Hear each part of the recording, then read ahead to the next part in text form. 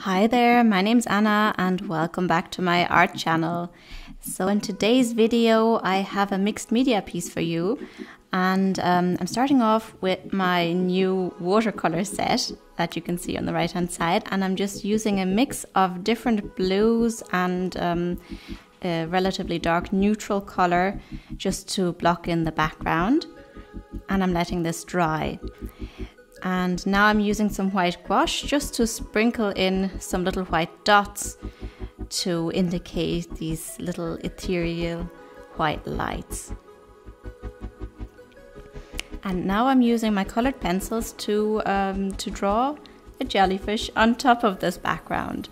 I like drawing on toned paper because it saves you the hassle of having to draw in the background with colored pencil, which takes forever and is not that rewarding. So I thought I'd try out just painting in the background with watercolor, and I think it is a good idea. But this is a slightly darker color than what I usually draw on, and also it's a very smooth surface. I used a very smooth watercolor paper for this. And I think if I had used one with a little bit more texture to it, I could have layered on more of the colored pencils, and yeah, then maybe the colored pencils would have seemed more opaque. In any case, it didn't work that way here.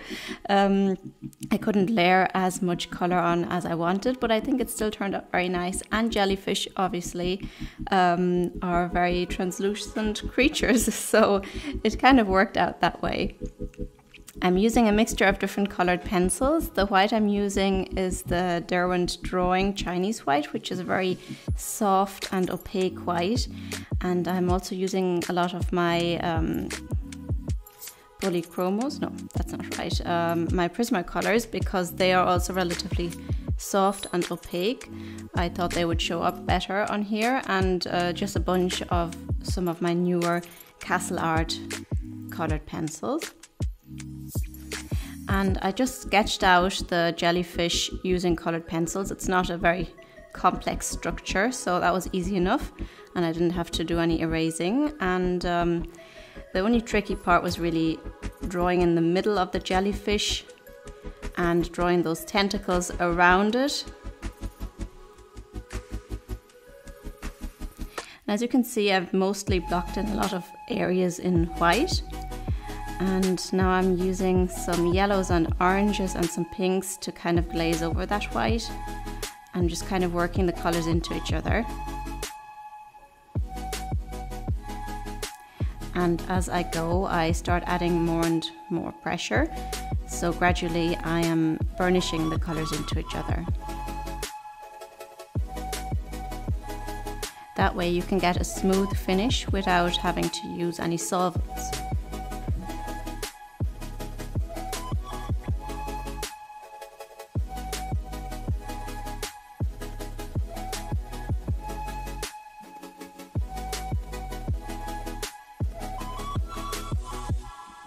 I'm also adding some blues here and there.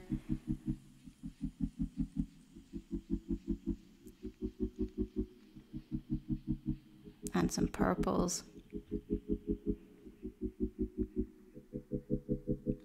Some areas are more translucent than others, so I want to have more blue in those areas to indicate the background kind of shimmering through. And where the jellyfish is more opaque, I use more white.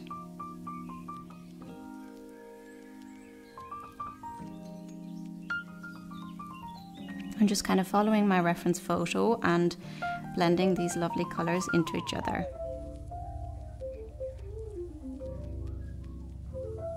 Also using a little bit of dark colors to add some definitions in some areas.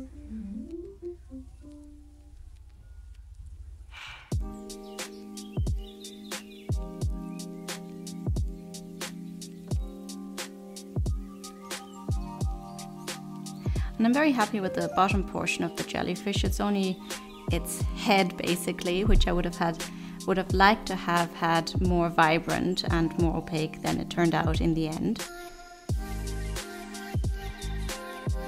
But there's no harm there. It turned out very nice anyway. just not as vibrant as the reference photo was.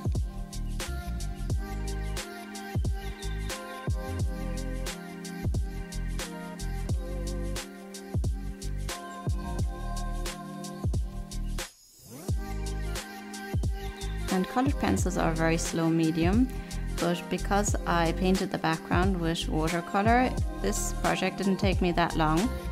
And as the jellyfish is a fairly simple creature to draw, I think I finished this within an hour and a half, which is fairly fast for watercolour, for coloured pencil I mean.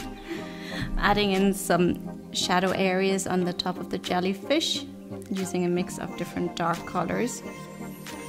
And now I'm using an ink pen, a white ink pen, which is meant to be suitable for use over watercolours. Sorry, I mean over coloured pencils, obviously. Yeah, and I'm just drawing in some of the whitest highlights and adding some definition to those tentacles.